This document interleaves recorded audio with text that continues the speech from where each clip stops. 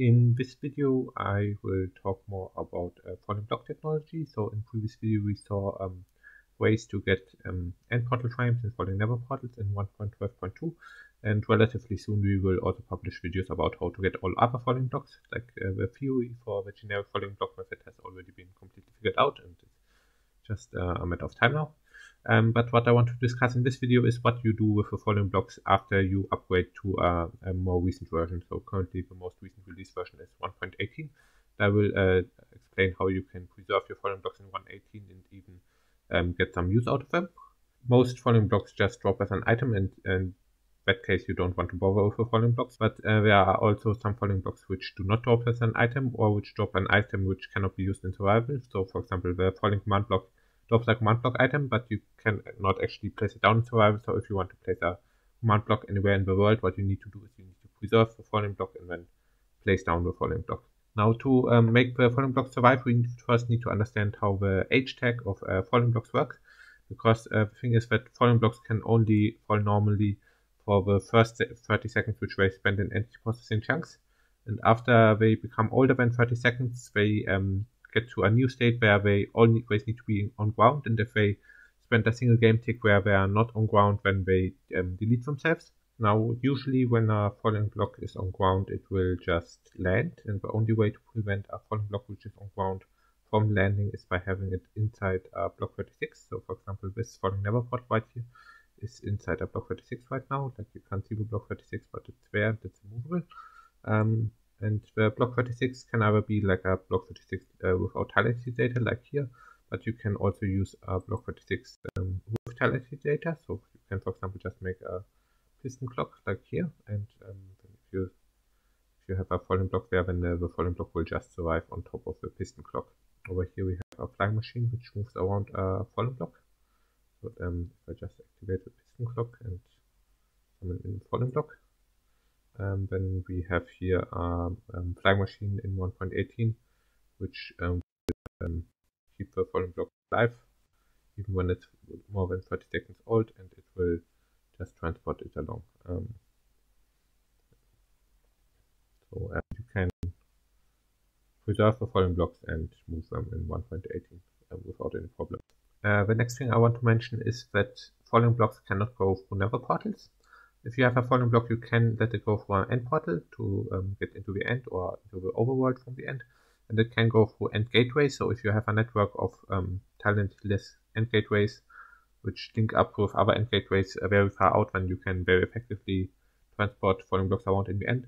But falling blocks cannot use the Nether portals, and this means that if you have a falling block in the Nether, you can get it from the Nether into the end using an end portal, but there's no way to get a falling block which is outside of the Nether back into the Nether. You can only go from the Nether into the end, and then you can go back and forth between end and overworld.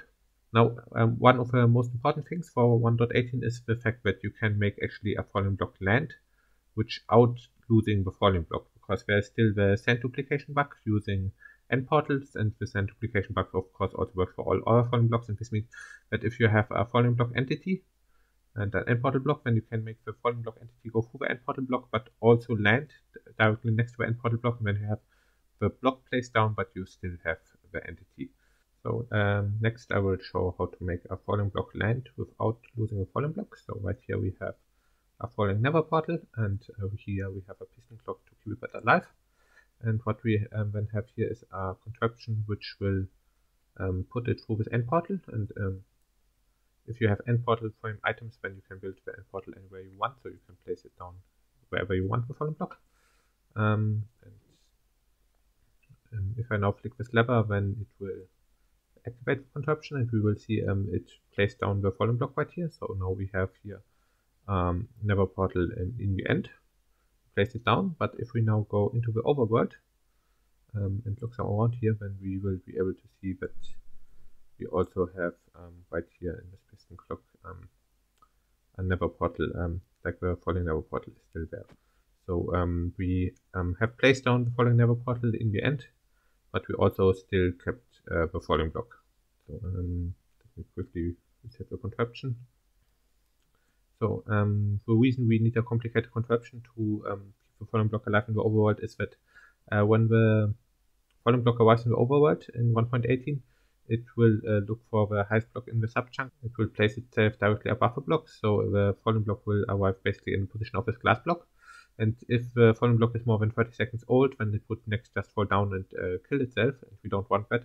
So what we need to do is we need to actually CO tick upwards the piston clock, which keeps the falling block alive, in exactly one game tick after the falling block arrives here. And the way we do that is that we first send a minecart from the end into the overworld, and when the minecart arrives, it will activate the contraption with some delay, and we just do it with such a timing that minecart arrives a few game ticks before the falling block, and the zero tick of this piston happens exactly one game tick before the falling block arrives. And in this way, you can keep the falling block alive in the overworld. And some useful blocks which you might want to place down using this technique are Nether Portals in the end, and dataless gateways, and maybe dataless block 36. And like dataless gateways and dataless block 36 are not difficult to get in 1.12. There are better methods for getting them instead of falling blocks, but if you play in recent versions, then falling blocks are actually the only way you can get dataless gateways and dataless block 36. One application of these falling blocks would be that you can render all transportation methods obsolete by just linking everything together with portals. Because what you can do if you have any two positions, let's say in the Nether, but it works in the overworld, what you can do is instead of building a piston bolt or a pearl cannon, you can just take an end portal to get to the main island of the end dimension. Then from the main island of the end dimension, you can use a gateway to get to the 1000 block gateway wing. This is where all the talentless gateways link up to like a wing which has like a radius between 700 and 1000 blocks. And then from there you can go with an end gate to any position anywhere in the world, because if you have any position anywhere in the end, you can put a dataless gateway there and it will link up to the 1000 block radius gateway wing. And if you then have a Nether portal at this position, then you can go to your second position. So any two positions anywhere in the overworld and Nether can just be linked up through dataless gateways. And what makes this possible is that we can now place Nether portals in the end by just having a falling Nether portal and making it land in the end. Then another application of falling Nether portals and like Nether portals in the end is gateway transdimensionality, but I should mention that this works in 1.12.2 only. This does not work in newer versions anymore, but it's interesting enough that I want to mention it anyway. Because in 1.12.2 there is a bug that if you use a Nether portal in the end and go to the Nether, then your player will not just appear in the Nether, but it will also be registered in the end in the chunk of the same coordinates, provided that this chunk is loaded. So if you just keep the chunk loaded, just the same coordinate as the chunk in which you end up in the Nether, then you will also have some kind of ghost player in the end, basically. And if you then go to the coordinate of an end gateway, then the end gateway will actually find the player, and then the player will be teleported as if he was using the gateway. And this allows you to use end gateways while being in the Nether, and that's quite interesting. So right here we have an end gateway at coordinates 50, 50, 10. And if we go a little bit further away to roughly 8 times these coordinates, and have here a Nether portal in the end. And if we also make sure that we keep the chunk loaded with the end gateway, then we can go through.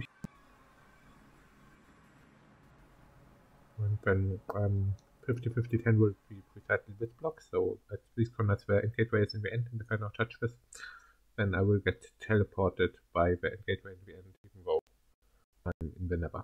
Other than that, I want to push some Discord here, namely the Threadstone archive Discord. It's a Discord where you can discuss falling block technology and ask questions, and there are people who actually know stuff and answer it. So like there's now like official public Discord about falling block stuff. So yeah, you find the link in the description and you can join it if you want.